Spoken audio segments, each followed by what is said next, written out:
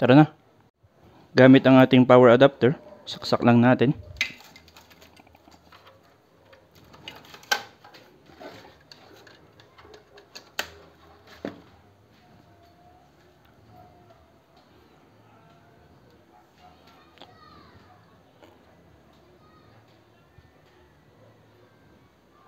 Then, mapapansin natin, nagbi-blink ng green ang ating router. So, first step, kuha tayo ng LAN cable. So, kung nag-orange yung LED indicator ng inyong router, meaning wala pa siyang internet. Yan, ang ating UTP cable. And then, saksak lang natin sa one port. Dito po, guys, sa may color blue. Yan.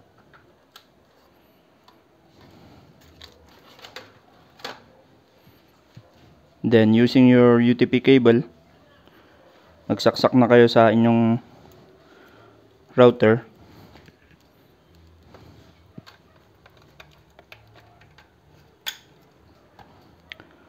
Papunta na sa inyong PC or laptop.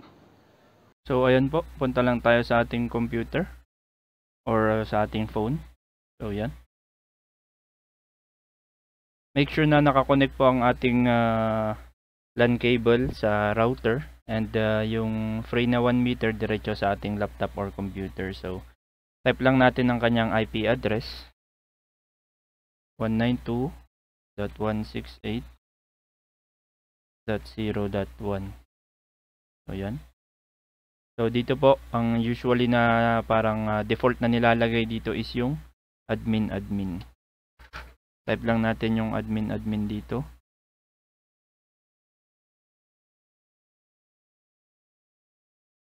Yan. Then yan, may magpapakitang ganyan. So, kung paano natin siya i-set up, punta lang tayo dito sa quick setup. And click lang natin yung next. And then dito is mamimili tayo kung anong operation mode yung gagamitin natin. Pero sa atin ngayon is dito kasi is may LAN cable tayong ginamit. So, pipiliin natin is yung wireless router. So, yan. Naipili na agad yung wireless router. I-click lang natin yung next. And then, dito is mamimili tayo kung anong IP address niya. So, usually ang ginagamit namin kasi is dynamic. Para pwede siyang through Wi-Fi and through LAN. So, yan. Click nyo lang yung dynamic IP and click next. And then, may magpapakita lang na ganito. MAC Media Access Control Address is a unique identifier that identifies your computer or device in network. So, dito is i-click lang natin yung no. Yan. And then, after that, click next. And then, dito na po is may magpapakitang Wi-Fi name ng inyong router. So, dito, parang dito is may nakapangalan na TP-Link840N. So, ang gagawin natin nilang dito is kung gusto nating palitan, so papalitan natin ng parang ganyan.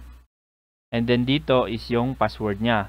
Pwede nyo siyang palitan, pwede din na kahit hindi na para mas easily nyo yung may memorize yung password, but mas maganda pa rin kung papalitan nyo. So like for me, papalitan ko ng password niya. So make sure lang na memorize nyo, no? 7654321. Yan yung password ko. And then after that is wala na kayong gagawin kundi click lang yung next. And then magpapakita dito yung parang confirmation na sinet nyo sa inyong router. So makikita nyo dito, connection type, dynamic IP, wireless enabled, wireless network name, family Wi-Fi. Ito yung Wi-Fi name nyo. Channel auto, model 11, channel width auto, security WPA personal, and then yung wireless password is nandito rin. Pwede nyo siyang screenshot or kung memorize nyo naman, okay lang din. So click nyo lang yung save. And then, wait lang natin ng mga 1 to 2 minutes yan. Hanggang sa ma-confirm nung router nyo. So, yan. Okay na. So, once na naging ganyan na, okay na. Pwede nyo na sang maka-connect sa inyong Wi-Fi, mag